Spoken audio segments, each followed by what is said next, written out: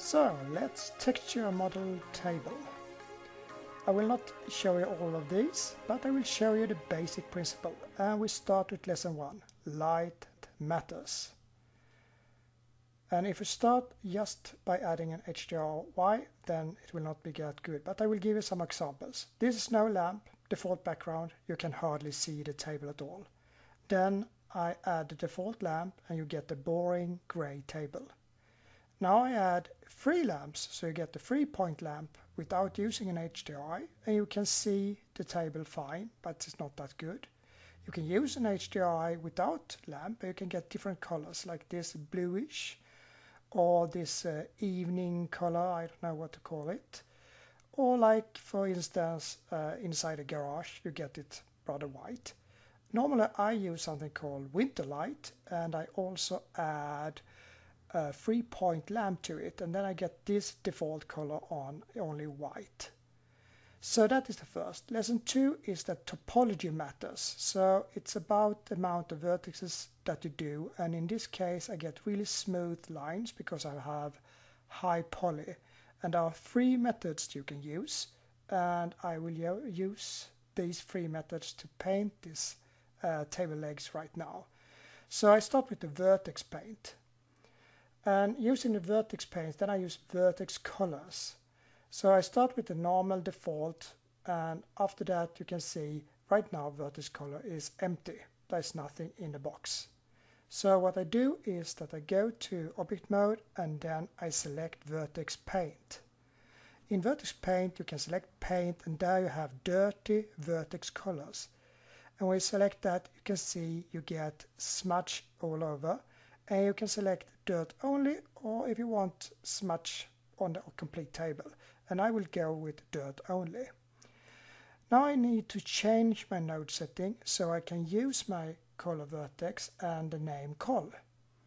So I go back to object mode and I put it to rendered so I can see the result right away. And first of all I need to put it in, so an input attribute, and that I put a name on, and I use the capital C for color, so the name is exactly as in Vertex colors. Then I need to mix that with something, so I use a diffuse, or I use a mix shader. So Shift A, mix shader, and then I just copy using Shift D another color, so I have 2 colors to work with. And when I've done those 2 colors, I need to mix them, so I take the factor from the attribute and put that in. And right now you can see that that is all that we need, and we have it already painted very nicely. The method 2, it's called Pointiness, and it works in a similar way, but we don't use vertex color here. We use an input that is called, we take geometry first, and in that we have something called Pointiness. And Pointiness we can have to find the edges on our model. So I will show you now how to do that. So we can put in a color ramp, and we use the Pointiness into the factor for the color ramp and connect that to our color here. And in the middle between, so 0.5, something like that, we mix the 2 colors, and when we mix them you can see the result that it starts to show now. You can see that the black and the white is now very separated, so you can see the black in the smudge area here. But you don't need to use the black, you can use whatever color you want. So as you can see now, I change it to like yellow, brownish, something like that, and you get amount, something that is similar to the vertex color that we used last time. And the last method is used AOPAS, ambient occlusion, and that is post-processing used by the compositor. This works best with transparent, but first we do is select AO in the scene, and we see, so we have that selected, that layer, and as I said, it works best to use this object only. So if you go down a little bit and select transparent, so you only get the table visible, and then do a render, you will not see any difference. It's still white. But we will do some magic tricks with this render after we have rendered it. So we go to the compositing nodes, selecting the first button here, and then we check use nodes, backdrop and auto render, so we can work with our result. And here you can see we get the render layers, and we have an output for the composite, and now we have to put in the AO image here as well. So we put in a color mask or color mix, and we connect that to the ambient occlusion, and this is the pure ambient occlusion. You can see the difference between the dark and the white. So we take that one and we take the image in, and now we have combined those two. We now also need to have some color changes, and we can put that right into the ambient occlusion if we want to, and then we just change the color balance like I do now, and then you can get at least, you can get whatever color you want to. So it's just to play around with these. You can see now that I'm almost getting the similar color as the reference image just by changing the colors a little bit here. But that is up to you exactly how you want to do it. But that is how you use the ambient occlusion output. So as soon as you do that, you can do this in the post-processing in the compositor, and then you can merge this table into another layer where you have all the other furnitures if you want to. So this is also one way to do it. But if you don't have a high poly object, you can still do some methods to paint exactly these pieces. And the first one is to use two different materials in the edit mode. And you just go to tab, or you select edit mode where we have the table. And first of all, you have everything selected. So then you go into your color, and I can now call mine like mine table color, something like that.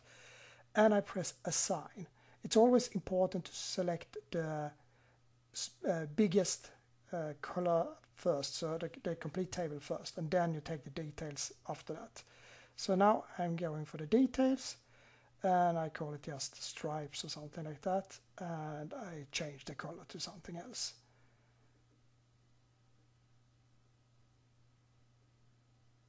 And now I select faces, and then I go around the table.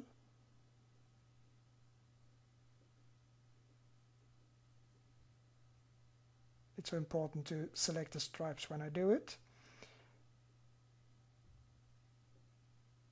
And I select view selected, then it's easier for me to move the table around when I select now all the faces that I want to paint with the stripes color. So I go around and I select all these until it's finished, and then I also need to paint the upper part here. So hold down Alt and I just click, and then I get all the line, and then I keep down the Shift, and I can then deselect those areas that I don't want to be painted. So, and when I'm finished now, everything looks okay.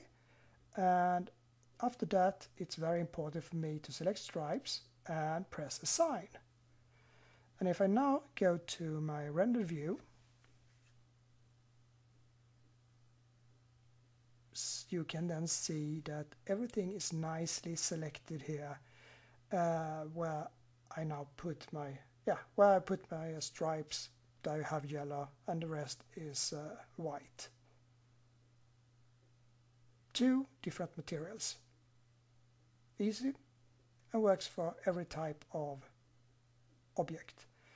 And then you have, of course, the UV mapping. That is the most common use, I think, to texture things.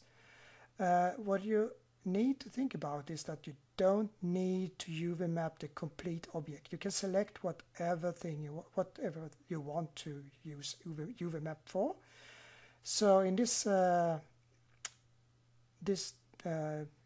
here I will show you that I use exactly the same type of selection that I did with the two materials. So I just select the inner part of the leg here.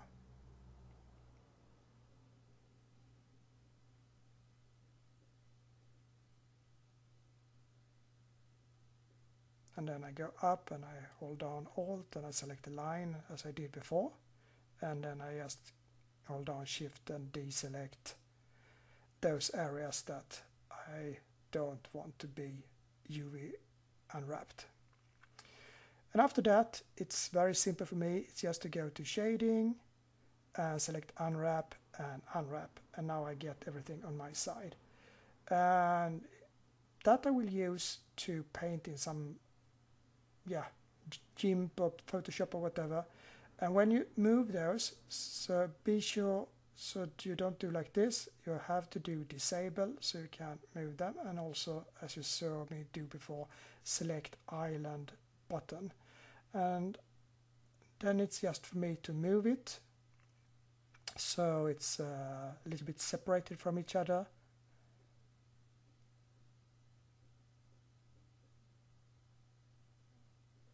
Like that.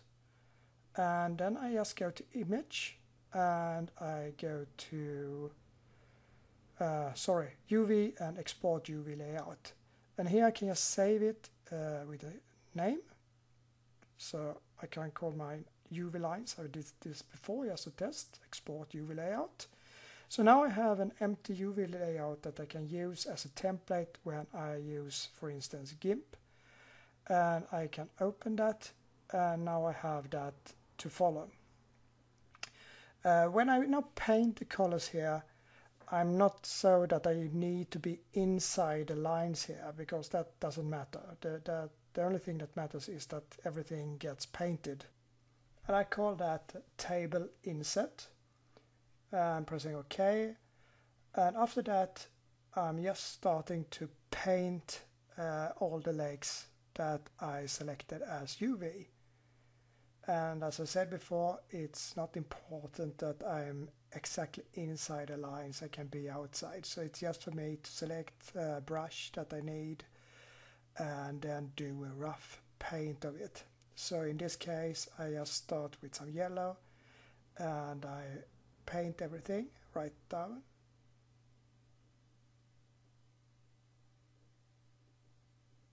And after a while, I'm finished with that one.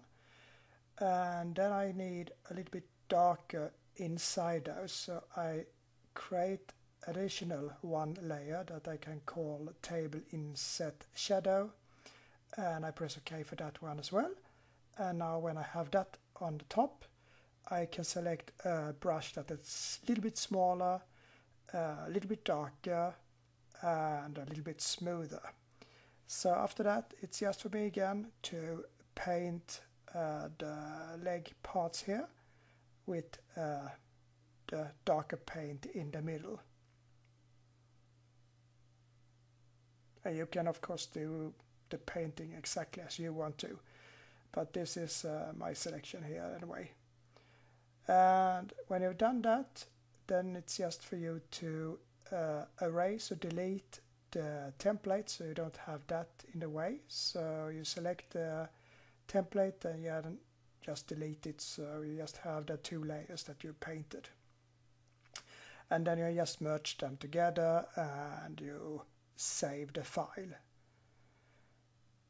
And in my case, I just call my color lines UV lines and then export it. So I already have it, but you don't. So I take and do an export here.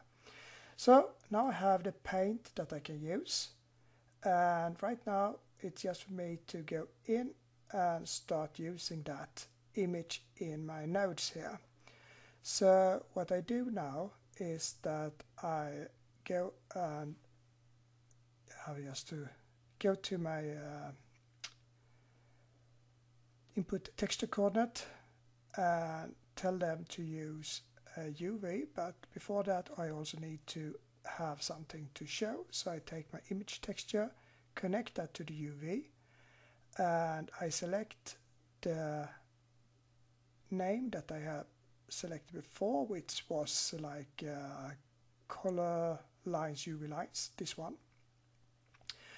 And with that I can connect that to the diffuse, and if you now look at the render view, you see that that is colored.